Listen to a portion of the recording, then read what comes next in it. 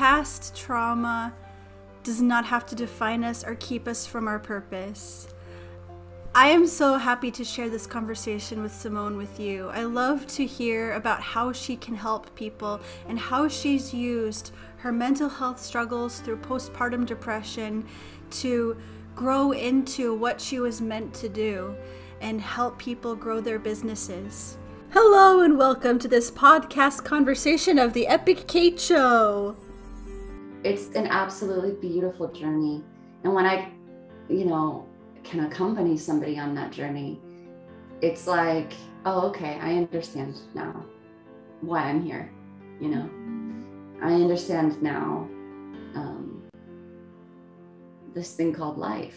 So I hope that you will enjoy this conversation. You will stick around to the end. You will give this video a like at some point because I know you're gonna like it. She's an awesome lady. And yes, let's get into it. Hello, Simone, and welcome to the Epic Kate Show. Thank you, Katie. Or do you prefer Katie or Kate? I don't care. Both are fine. Okay, well, anyway, thank you for having me. I'm so thankful for the chance to talk to you. It was really cool to connect a few days ago. And I was so impacted by your video that you made that's now not up anymore, which I totally understand why, that you made this video. Yeah. So touching and so raw about your postpartum journey. And postpartum journey. Wow. So I just have this real passion inside to learn about these really hard things that so many people would have no clue of. And just kind of open people's worlds to hear, not only hear the story, but, hear how they can be aware of how they can help others, what they can look out for. But I'm getting ahead of myself. I will let you take it away. Well, I'm Simone, and currently I am what is called a mindset coach. And so I help women sort of heal difficult times in their lives with the purpose of helping them to later on support themselves, build the business that they want, support their families, whatever that looks like for each person. And the video, that was just part of it. I've been through so many evolutional phases that I, the very first thing that was really a trigger in my life for all the change was the postpartum video, or going through postpartum depression and anxiety. Because so much was still hidden deep within me of fear, of rejection, of, all of that like traumatic and difficult stuff that we go through as children or young adults, or even in adulthood. And the catalyst for all the change that went on in my life was having my son and the postpartum depression that happened afterwards. So what did that postpartum depression manifest? How did that manifest in your life?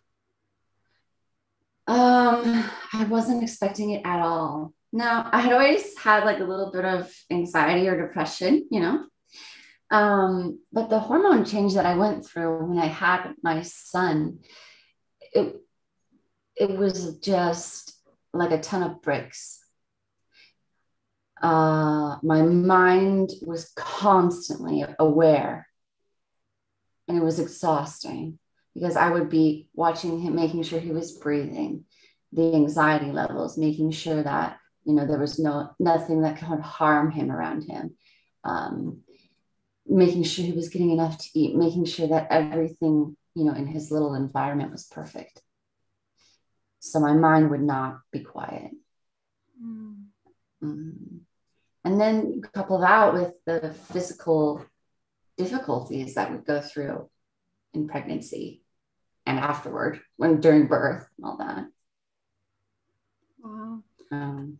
Yeah. And was there other things happening that was how do I express it? when you're going through something that's really taxing physically and mentally, it brings up pre-existing problems, like it exacerbates them. Yeah, exactly. Yeah. And in a way, it's like you go through it and it sucks so bad because you really just don't know who you are anymore. But it's also this beautiful, and I say beautiful, but it sucks. This beautiful moment that you have the opportunity to say, oh, hey, that's still there. And oh, hey, that there's something within me that still needs to be healed. As painful as it is. Yeah. The whole, you can't fix a problem until you acknowledge that there is a problem. Yeah. And so much of what we do is like shut it down, distract ourselves, whatever. And because it's just painful, painful stuff and that we go through. A detail that really stuck out to me about your story was the fact that anxiety manifested into psychosis. What was that like? Well, I'll tell you the physical, psychological symptoms. Yeah. First was psychosis. However, I gave it that name. Since then, the psychiatrist corrected me. She said it wasn't that. So, but I'll tell you what it was in a second. And then also self-harm. Yeah. So you can't really see it on the video because they're quite faint, but self-harm. Yeah. It's so good that it's healing. What'd you say? I said, it's so good that it's healing. Yeah. I mean, in person, you can really see it, but, on camera. It was like the self-harm was a way to like have control. The self-harm for me, and I want to preface this by saying that this is not the answer. No. And I regret it 100%. But the self-harm to me was being able to feel. Because for so long, I had been shutting out all my emotions. And so it was like, I'm alive. I feel that I'm alive in this moment. And then, of course, in your brain, you get stuff going on, like hormones are released. And then you reach a point, it feels good in the moment, but it's 100% for people watching, not good, not the way. And psychosis, which I can only speak to my experience because I'm obviously not a licensed psychiatrist or psychologist or anything. But to me, it was a voice in my head that was telling me that I was going to die and that my baby was going to die and that I didn't deserve to live. Yeah. An exterior voice, not a voice, not like, oh, what's for dinner today? Yeah. And I didn't visually see it, but like my imagination could tell that it was there. Yeah. Hands down the scariest thing I've ever gone through, because it's your mind working against you because you reached a point of, you can't go any further. Wow. And what was the point when you reached out to your husband and said, I need help? Yeah. How long did it take? About 2 months, I think. 2 months of living with a voice, an external voice telling you these horrible things. Yeah. Well, you know what? It actually, that moment when I started hearing the voice is the moment when I told him. But because I was like, this ain't normal. But before that, the anxiety, the constant anxiety, the constant worry, just like my brain just taking up all of my energy to make sure that everything, for the baby was, is he breathing? Is he eating? Is he, just all consuming. So your brain really just did not let you rest. You probably hardly slept in that time, huh? Yeah. Well, and I'm such what would you call it? Like a sleepy person.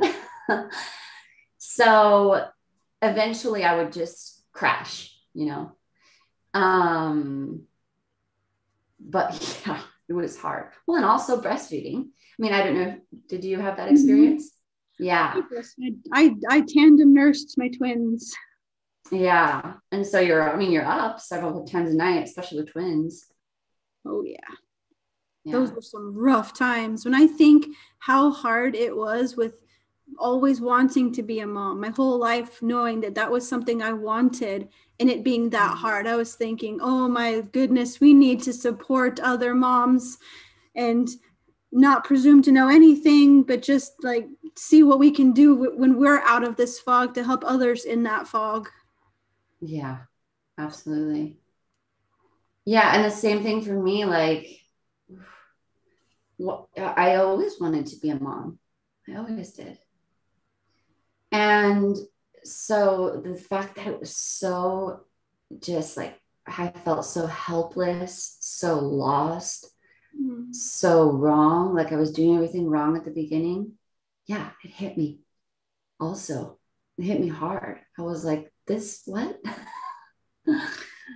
From the outside, you see a mother breastfeeding, you look and you think, oh my gosh, it's the most beautiful thing. And well, how sweet.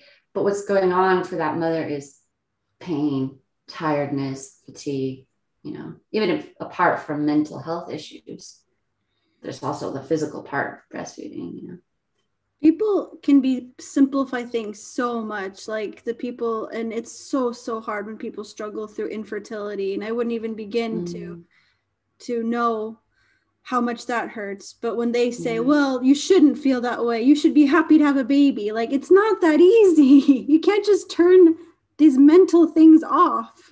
Yeah, that was another level of guilt I experienced as well. Like there are people who would kill to have a baby, or to be able to go through the experience of being pregnant and breastfeeding, all that. My mother-in-law, for example, was never able to have children. And so she ended up adopting 3 children, which, I believe everything happens for a reason, but I felt bad complaining around her, to her, because she would have given anything to be able to go through that, Like, why can't we just let people have their things? Like, why can't we just shove our own egos down and say, that sucks? Like, sometimes that's what we need to hear is just, that sucks. Yeah, absolutely. So, when did things start to get better? Well, I know. It just took a long time. I'm going to be honest. And I would say only recently. And it's been about 2 years. But I mean, sometimes maybe the pandemic also hit me in that time. Yeah, that's a whole other can of worms. Yeah. So that was definitely an influence as well. But somebody watching this maybe just needs to hear that it does eventually get better. Like to hold yes. On. Absolutely. Absolutely. And seek help. Is like, if you take nothing away from this today, seek help, verbalize what you're going through. Even if it's not, like some people are afraid to go to the doctor. They don't, or they get there and they forget what they were going to say. Or it doesn't have to be a doctor. It can be a friend, a close friend, and say, I need help, even to yourself at first, I need help. Yeah. And another quick tip that I've read, because I've been in groups and stuff online of thousands and thousands of other women, even writing it down. If you go to a doctor's appointment, or for your friend, if you can't verbalize it, I want to say to anybody watching this, I have a conversation. I'm going to link it in the description, probably put a card up here if I get around to it. That's with a therapist. we talk about that help is always available. And there's lots of resources there in the description to check out about how to look out for help.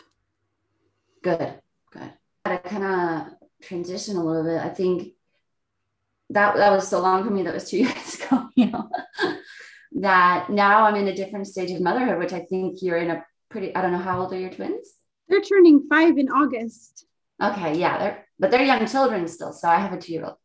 So, in transitioning into, okay, I had a newborn and now I don't have to be connected to this newborn 24/7. So who am I?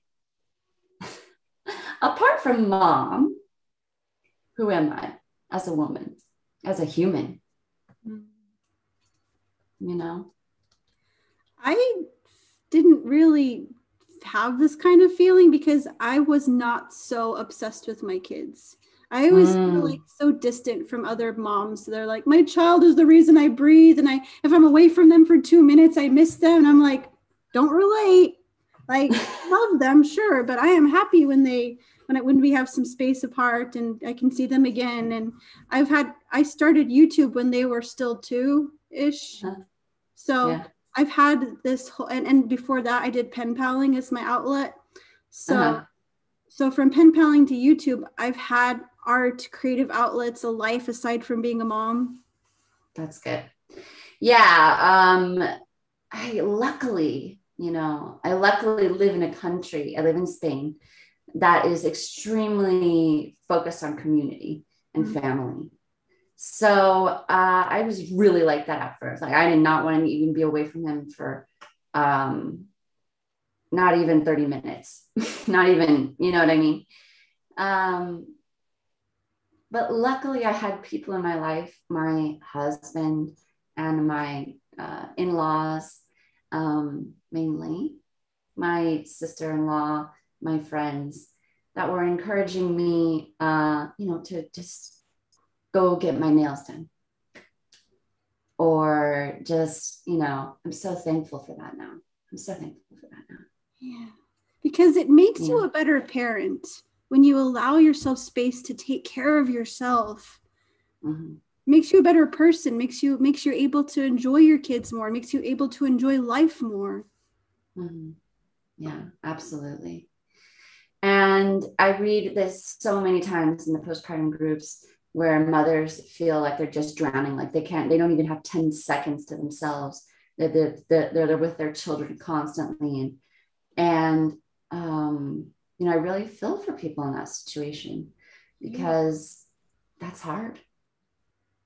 It's tangent, but when it's husbands or partners or whatever that are refusing to help, they need to get put into the garbage can because moms need help and the partners had a part to play to bring humans into the world. Okay, getting off of my soapbox now.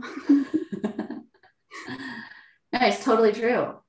And we don't live in a society that's really, well, we're both expats, so I know your situation may be different, but in the United States, I had more of the feeling of everybody's kind of on their own, and I don't know where to tell people to seek out a community, but you need one. You just do. Yeah, for sure. You need a life. You need a breather. Are you listening? If this is for you, comment I'm listening down below. Yeah. I got to get better at interacting with the audience as well as with the people I'm having conversations with.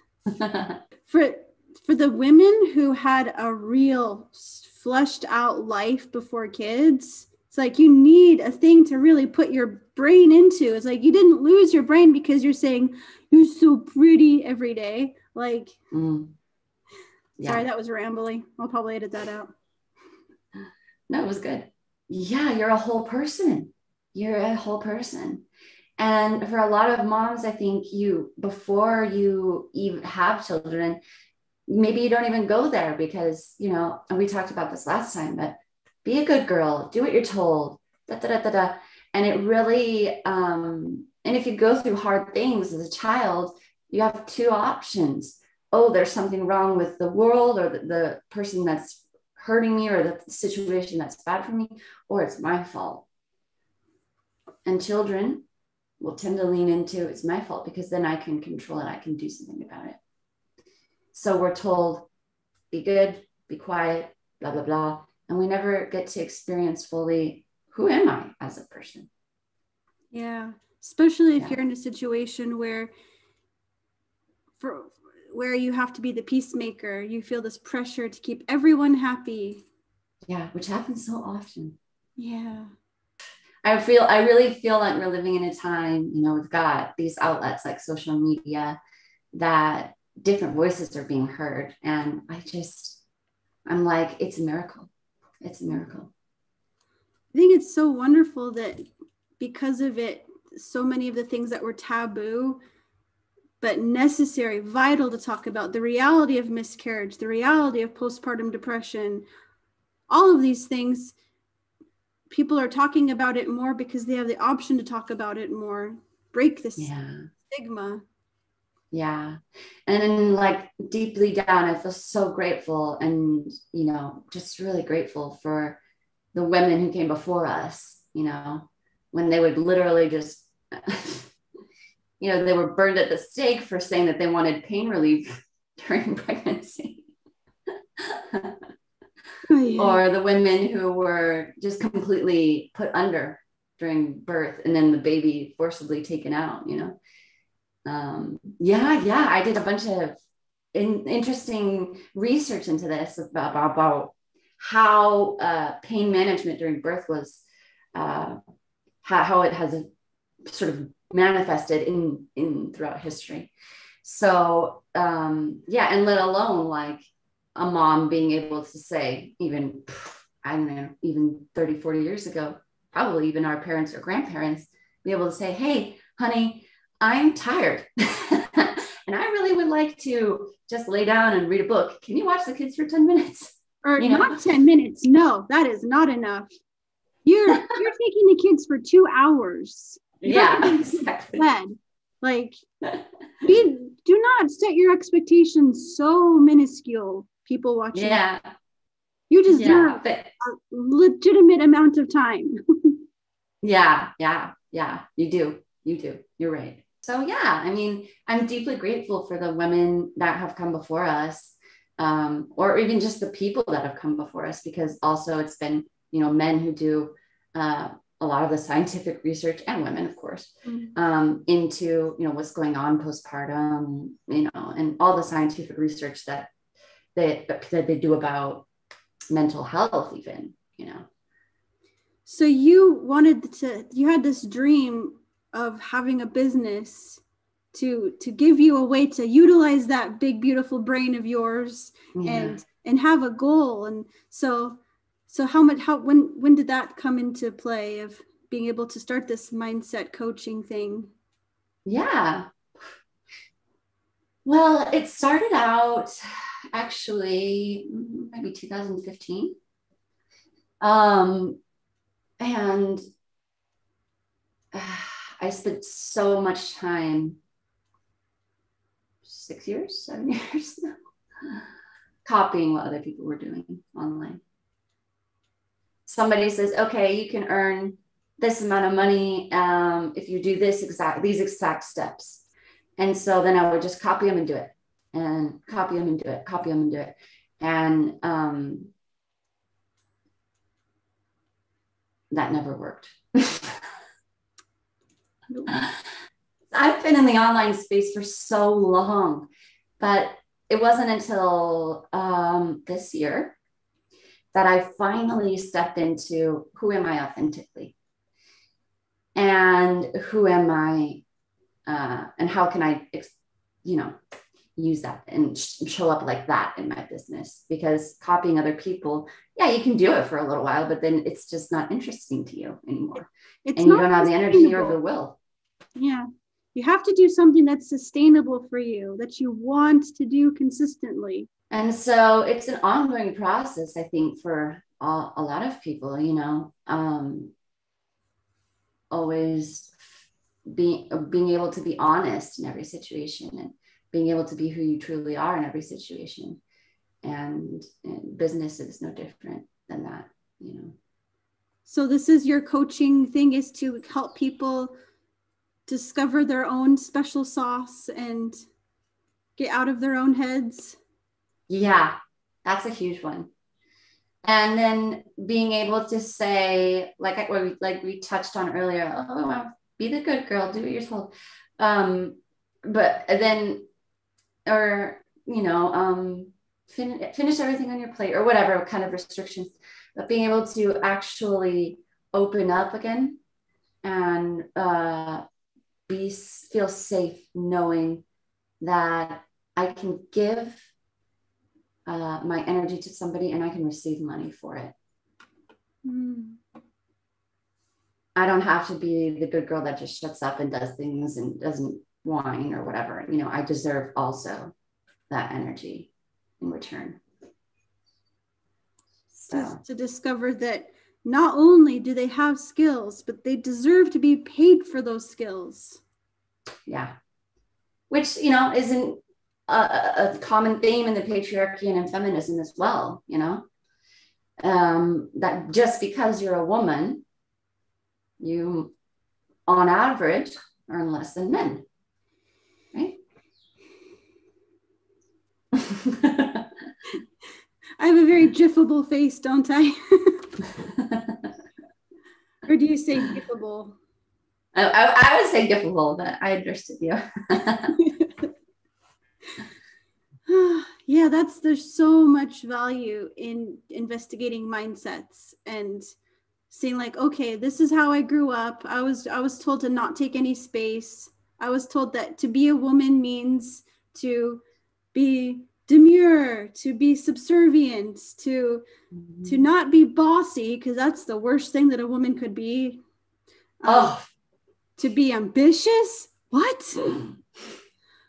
Side note, I watched a really fascinating video of this channel called Matt Baum, and he talks about why gay people love the Disney villains, because the Disney villains embody what was not proper of the genders, you know, for a woman to be like the evil queen. Voluptuous. Voluptuous for one, authoritative, commanding, powerful. Yeah. Isn't that fascinating? I got to send you the link to that video. It's just yeah, I guess because I literally just got chills.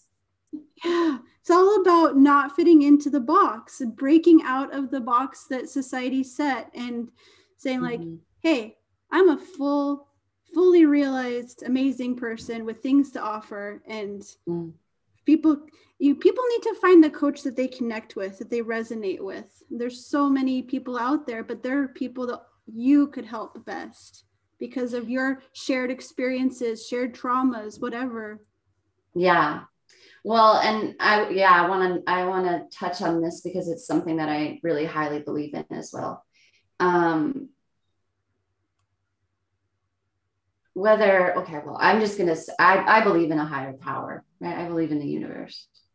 And so when I am connecting with people, for example, they see my offer on a Facebook post and they reach out to me or whatever.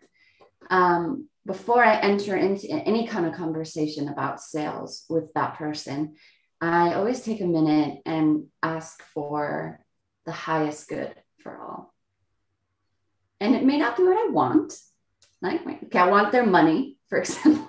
I want to go on a shopping spree, right? And that's kind of my ego driven. But when I pray for this, the highest good for all, and then just literally let go of the outcome of that situation. Because I've been in situations where, okay, I wasn't quite feeling this person, but I took them on as a client anyway, and then it just does exactly what you think it does. It just crashes. Yeah. And what you said earlier too about just letting everybody be who they are, you know. So some people are not on this path that you're on, and that's okay, you know. Some people are, and that's where you meet, and maybe it works out, you know, and that's magical. That's miraculous. But you really just have to be disconnected from saying, I'm going to push and push and push and push and push and push. See if I can get this person to work with me. Yeah. Because pushing where it's not healthy, I had a thought and it was really good and then it went away. If you're an empathic person, you take on a lot of things and you're trying to be the peacemaker and you're trying not to feel like you did, and you got so numb through the trauma of the depression. It's like a part of yourself becomes dormant. And then really being yourself and discovering who you are outside of being a mom or outside of any of those other things, like that real you can flourish, and you can like learn about yourself, and like the world just opens up in a way that it didn't before. Yeah. It's an absolutely beautiful journey. And when I, can accompany somebody on that journey, it's like, oh, okay, I understand now why I'm here. I understand now this thing called life. People get really, really caught in their prisons and think that it's just the way it is and it's the way it's always going to be, but it doesn't have to be that way. It's like, freedom is such a theme of my channel. Like I have this other conversation that's really incredible with this lady who got out of an abusive, spiritually and physically abusive marriage. And like, it makes me so happy to be able to share those conversations. Like there's freedom. There is freedom. If it's feeling so full of fear and hate and hurt, it's not God. Like I can say that beyond a shadow of a doubt. It's like nobody has to be manipulated to remain in a loveless, hopeless marriage or relationship. Yeah. Well, and to connect like all these little dots that we're having. Oh, thank you. I appreciate that. I need help with the dot collection. I know. My brain. I think we're similar in that aspect. When you're marketing, a lot of people, it sort of parallel it to dating, because it's sort of like that, right? First, you get to know the person, and then when they, want to hang out sometime, and then you then need to explain, more about who you are, and then the relationship can go further or not. And so, if we're not aligned with who we truly are, then we get into relationships, business or otherwise, that are going to make us shut down, are going to make us feel more pain, are going to make us, go through bad things because Does that make sense? Yeah, you got to listen to your feelings. Like, especially people going through religious trauma are told, like, do not trust your heart. It's wicked above all else. All this like twisted out of context crap. And so people are continually told, don't trust your feelings. But our feelings are the things that tell us we have intuition. We have, if something's just completely uncomfortable, completely unsafe, like you need to listen to it. You need to get out of situations. You need to not work with that person or work with that person. Exactly. Yeah. And a lot of people, I don't know if you've ever gone through this or know people who have gone through this, and it's just totally parallel between relationships and business relationships, where all of a sudden when one party really likes the other party. And so then they come on really strong and they, blah, blah, blah, blah, blah, blah, blah, blah, blah. And then the other person is recoiling and like, whoa, this is weird, because they don't feel like it's a natural connection. You know what I'm saying? Yeah. Yeah. So that's how people can get into, or, feelings of, I'm not worthy, or I don't, something like that. Or maybe I don't deserve any better, or feeling guilty for not reciprocating feelings, and like, well, I need to just to just do it because I don't want them to be sad. Yeah. Mm-hmm. exactly. Oh, Yeah. my heart just breaks for wanting people to discover their worth and discover that they're not alone. Yeah, I know. I feel the same way. Exactly. You wouldn't do what you're doing if you didn't care about people. Mm-hmm. Yeah. And there's so much with mindset, you know, there's a lot to go through for most people, but a really good way to start is actually, we talk a lot about listening to our feelings and listening to our heart, but also really just listening to your body as well. So when I talk about mindset, what I really do is actually movement mindset. I say mindset because people understand what that means, but a lot of the work that we do is actually like moving our bodies. And it's a different way of listening to yourself. It's not dancing per se. You don't have to be no, but literally just like, you know, what am I feeling in this moment, and watching what your body does. So that's specifically what I do. I think it's probably so deep to go into that because we are spirit and flesh, like it's all connected, and so much of what people hold in their bodies as pain is like unresolved issues, baggage. Yeah, I always say your business success is equal to your mindset.